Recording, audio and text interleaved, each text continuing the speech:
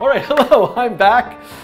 In this video, I'm going to do another video about the Recamán number sequence. In the previous video, what I did was visualize it. And you can see here, this is me, this is not me, but this is the P5 code I wrote to visualize the Recamán number sequence as a continuous series of arcs. It looks like they're circles, but they're actually connected arcs. You can watch the previous video where I go and build this whole code. But one of the things that you can do also with number sequences, besides visualize them, is create an audio version of them. And in fact, if you go back to my new favorite website entirely in the entire world, the Online Encyclopedia of Integer Sequences, if I'm here on the Recamán sequence page, I can click right here to listen, and it will give me a MIDI file. MIDI being a system for encoding music as numbers.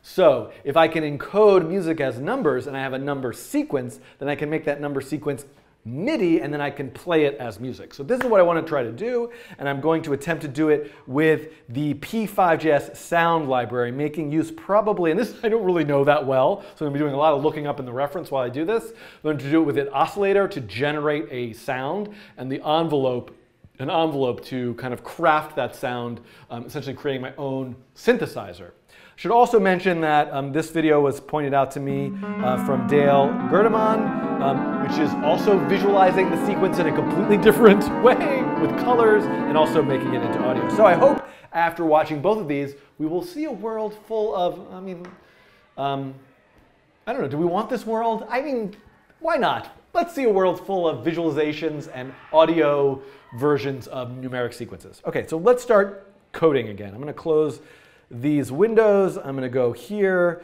and let's think about this. So I'm going to keep the visualization going, and basically, so I could start from scratch. I'm going to just keep this code. I'm going to add to it. And what I want to do is I want to play a note. So let's see how to best do this. So the first thing that I know that I need to do is I need to create an oscillator. An oscillator is an object that will generate a tone. And there are different kinds of oscillators, right?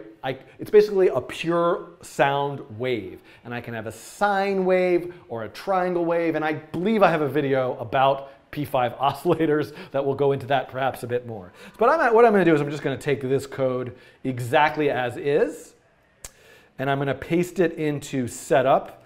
Here, coding challenge, copy paste from examples, and then I'm going to make that a global variable, and I'm going to discover what interesting error I will have now. So P5 oscillator is not a constructor. Why did this come up? Why do I have this? Because I don't actually use the sound library that often, and I didn't include it here. I should use it more often. So I'm going to go and add a reference in my HTML file to the P5 sound library. So hopefully that's going to clear that error up. Great. It's going. Do I hear anything? So let's go to the sketch. And why do I not hear anything? Because I set the amplitude to 0. Let's set the amplitude to 1, which is 100% volume. I'm going to hit refresh.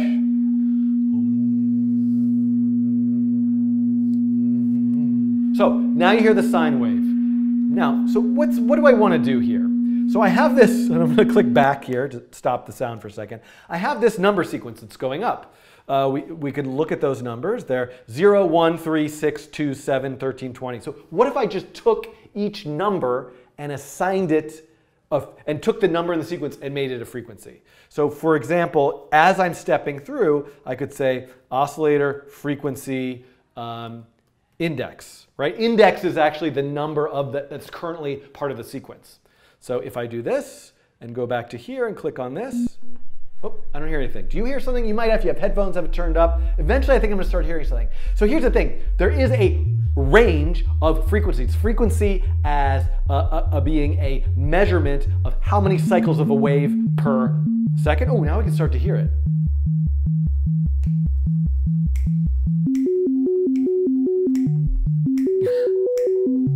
I kind of like that. Okay, so for a while we didn't hear any notes, and then all of a sudden we started to hear something. So here's the thing. It's much too arbitrary to just set the number from 0 to whatever as the frequency. There is a specific audible range of frequencies that we can hear.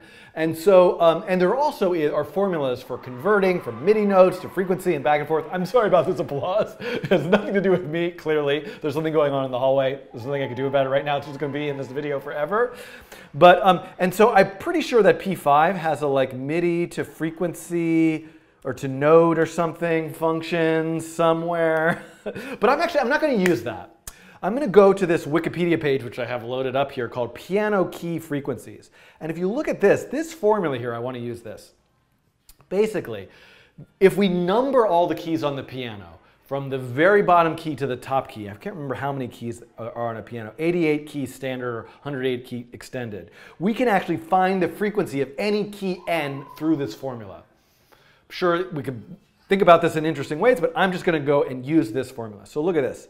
I'm going to say, so if the Recamán numbers, all these numbers, and I'm just going to do from 0 to 88, like I'm not going to let it go forever. If I consider each one of these to be a key on the piano, then we should be able to play the music. So, this is really insane. This is very distracting.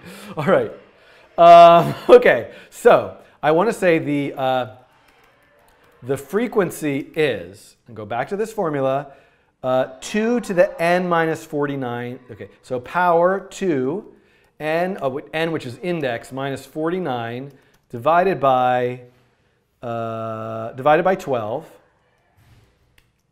times, and I believe it was 440. It's 440, I wonder if 440 is like middle C or the note A. Oh, I think it's the tune to A 440. So A is like, 440 is hertz is the note A.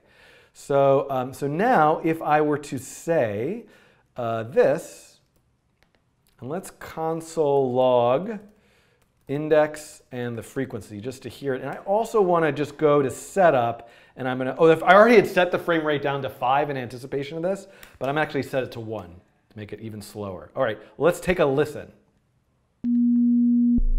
All right.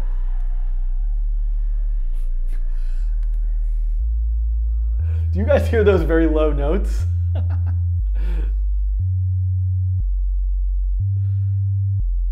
Use index mod 88, that makes sense. I'm sorry, that was kind of loud. All right.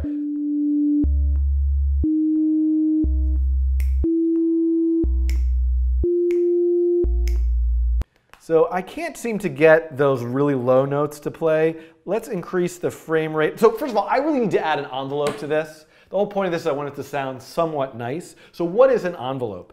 So in addition to the oscillator, there is this thing called an envelope. And an envelope has 4 elements to it, and they're actually described right here. And I have a video all about this, which is attack, decay, sustain, release. So if you think about playing a note, like when you hit a note on the piano, there's the sort of attack, there's the note sort of fading out, there's the sustain, there's the release, all those 4 things. Yeah, there's various parameters. I'm just going to kind of use a default setting. And I'm going to go to this example, p5.envelope, and just sort of look. So let's grab, thank you, let's grab, it's funny because I have fake applause sound effect, and then there's people applauding outside. So I'm going to grab all of this stuff, these settings for that envelope. I am going to create an envelope right here. And then I'm going to make the envelope, before I make the oscillator. So I basically want to use the envelope in a sense as a wrapper around the oscillator. The oscillator is going to give me the quality of the sound and the frequency, what kind of wave it is, and the envelope is going to allow me to make it feel like I'm almost playing a key on a synthesizer. And so now if we go and look here, we can see envelope.play. So now, the amplitude gets tied to the envelope. So instead of saying an amplitude of 1, I'm going to say amplitude envelope, and then I'm just going to say envelope.play. Let's try this. And I need start, I need frequency. an envelope.play. Okay. So then I want to also comment this out right now. And we should just hear one note. Do you hear that? Nice and soft. Bum, bum, bum. So what I'm going to do now is I should be able to then say, I should be able to set the frequency and play the envelope again.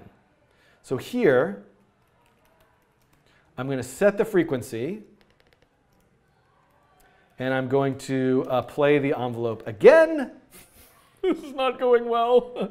And I am going to not set the frequency here or play the envelope here, and let's see what we get. So these...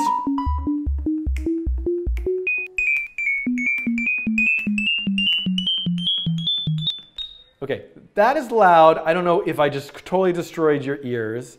One thing that I can do here that would be kind of nice would be to make this actually index mod 88, so that if the index goes higher than the last key on the keyboard, it will then wrap back down to the bottom one. And I almost feel like what I want to do is use a smaller range, but let's try this. I'm going to turn the volume down a little bit. How's the volume? Okay, I think this video is over. As you can see, I am terrible. I'm terrible at doing stuff with music and sound. Hold on, this video is not over yet. Getting a suggestion from the chat from Recamán saying you will get more musical results by restricting the range a bit. I'd say 2 octaves top. So what I should be doing here is basically 2 octaves, right, would be how many notes total? 24? C, C sharp, D, D sharp, E, F, F sharp, G, G sharp, A sharp, B. That's 12. Then I have C. So that's 12 notes total. So I want, like, a range of 2 octaves would be 24 notes. Maybe I would allow the last note, so I would have 25 notes. So maybe I want to say something like the N is index plus, I don't know, I should start up somewhere, like plus 48.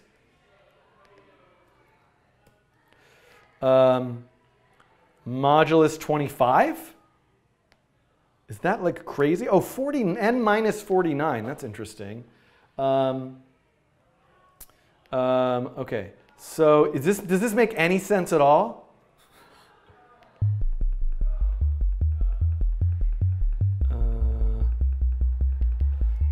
Let's try a little bit higher, like 24, 48, 96. What number? Oh, because I'm modulus. No.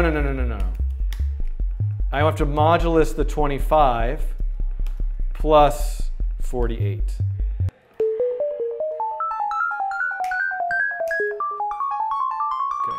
let's go down here.